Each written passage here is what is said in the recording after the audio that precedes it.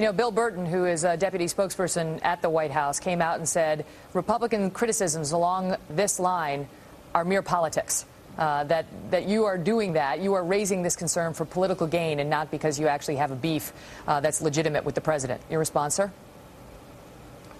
Well, I just think he's making a big mistake. And, you know, the American people expect us to have a debate here about these policies. They've seen on full display the chaos as a result of treating the Christmas bomber as if he had robbed a convenience store. This was a person who was trying to blow a plane out of the air from Nigeria.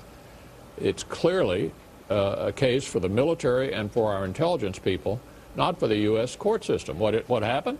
He was given a 50-minute interrogation. Probably Larry King has interrogated people longer and better than that, after which he was assigned a lawyer who told him to shut up. That is not the way to deal with someone in the war on terror.